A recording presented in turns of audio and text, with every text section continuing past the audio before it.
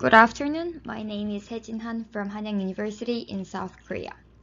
Today I want to introduce you about the ICRP mesh type reference phantoms that we are currently developing and share our user experiences of Geant4 with the implementation of these phantoms.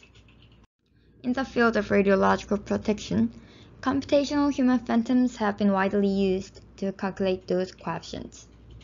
And these computational human phantoms have been developed from very simple geometric forms to stylized phantoms and finally to voxel phantoms.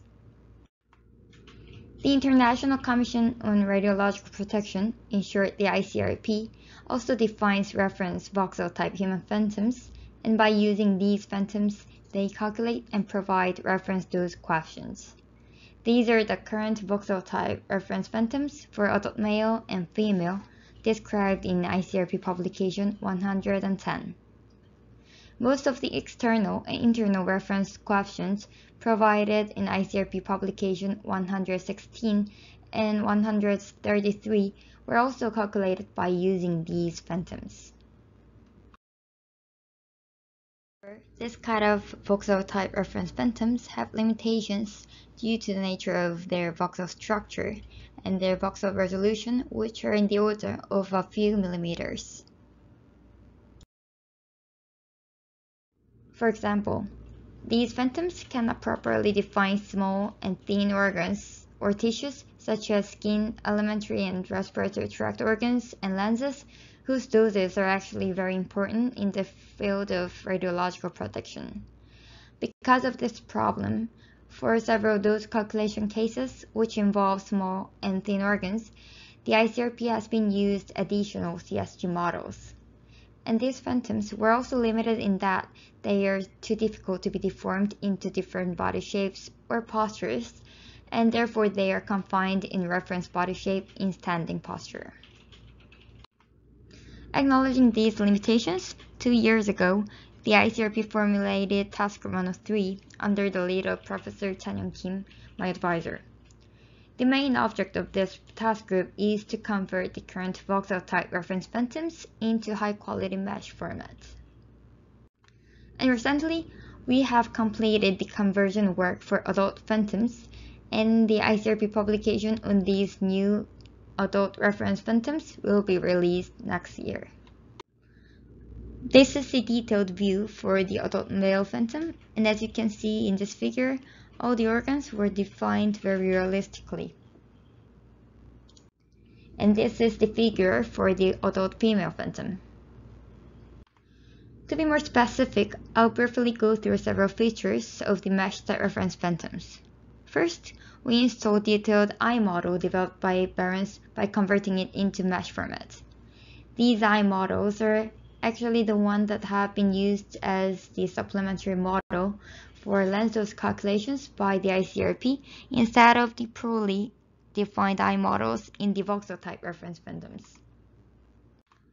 Second, we modeled 50 micrometer radiosensitive basal cell layer in the skin model, which means that now we can calculate skin doses in these target layers, just as recommended by ICRP Publication 116.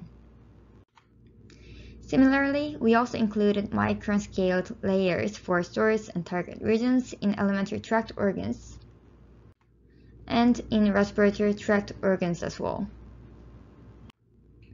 For lungs, we modeled very fancy airway branches, which includes more than 50,000 of branches according to the anatomic structure of actual bronchi and bronchioles of human. And even in these branches, we included micrometer thick layers for source and target regions.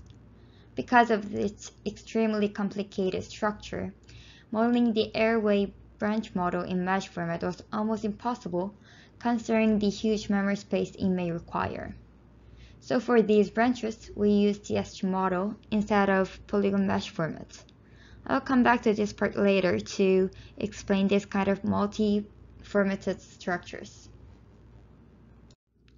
Also, thanks to the deformability of the mesh type phantoms, now we are developing phantom libraries for adult male and female, which includes about 250 different body shapes for each. These are the 8 sample deformed adult male phantoms. Also, by using the algorithms to deform mesh-type geometries, which are being widely used in animation movies, we are developing a program to change the posture of the mesh-type reference phantoms according to the data obtained from motion capture system. These are the phantoms deformed into different postures. The capability of the mesh-type reference phantoms to be easily deformed into different body shapes and postures implies their potentials to be used in other fields such as medical applications or dose reconstruction for radiation accidents. Now I will show you how we are utilizing Geant4 to implement these new polygon mesh type phantoms. The mesh type reference phantoms were all developed in polygonal mesh format, which defines the surface of each region. However, when we implement them into Monte Carlo simulations, we don't use it as it is because this takes a lot of computation times. To avoid this, most of research teams voxelize them, but in this case, we need to face all the limitations of voxel phantoms again. So instead, we used the process called tetrahedralization, which is the process to simply fill the polygonal mesh format with tetrahedrons or tetrahedral mesh. We use TETGEM program for this, which you can easily download on the web, and this is free. Only by using just this tetrahedralization process, we could improve the Geant4 simulation time by about 8 times, while also preserving the detailed organs or tissue models of the phantoms.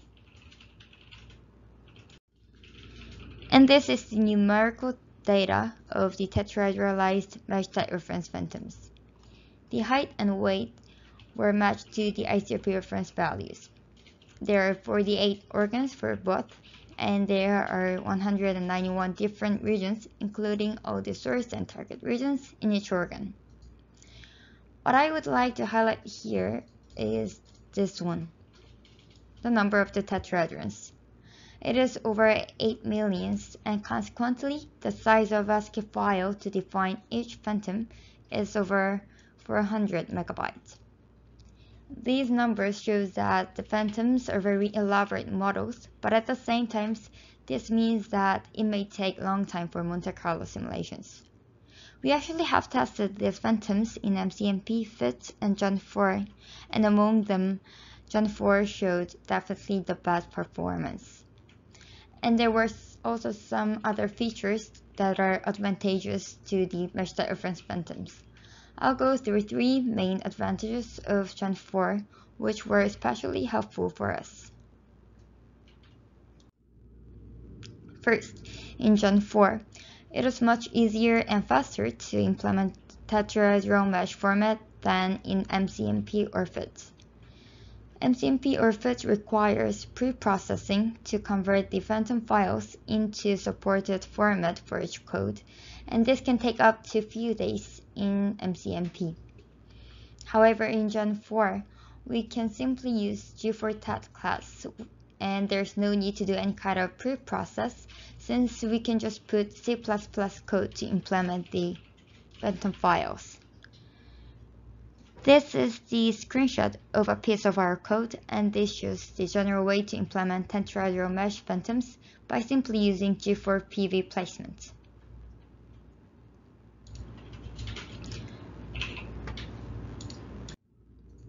However, in restricted cases, when we don't have any other geometry in the mother volume of the phantom, we can use parameterized geometry like this, and this takes 10 to 20% shorter runtime and less than half of initialization's time in previous methods.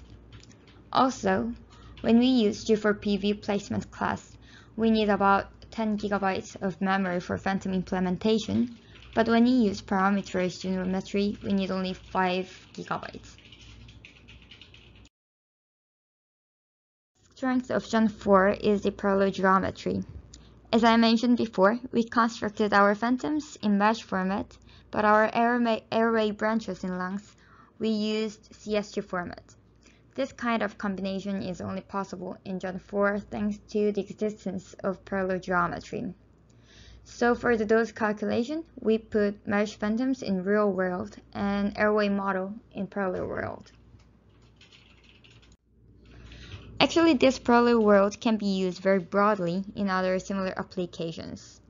We are now expecting the newly developed ICRP mesh-type reference phantoms to play a role as the platform phantom for various detailed organ models in different formats. For example, we can put micro-voxel models of trabecular bone into the mesh-type reference phantoms by implementing the bone model in real world, and mesh phantoms in parallel world. In this way, we can incorporate any detailed organ models into the mesh phantom according to the purposes of those calculations. The third advantage of Geant4 was its capability of 4D Monte Carlo simulation. By using parameterized geometry, we can calculate doses for moving phantoms, such as breathing phantoms or walking phantoms.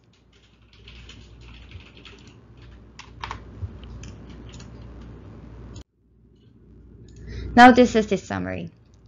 We have developed ICRP mesh-type reference phantoms, which defines even very small or thin organs in detail. For the dose calculations with these phantoms, Geant4 is showing the best performance.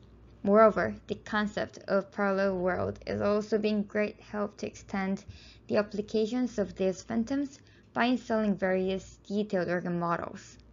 Plus, by using Geant4, we could also calculate doses for moving phantoms, such as breathing or walking phantoms. In overall, these new mesh-type phantoms show great performance, and their applications are wide. And I could say that this is partly attributed to the features of Geant4. Thank you.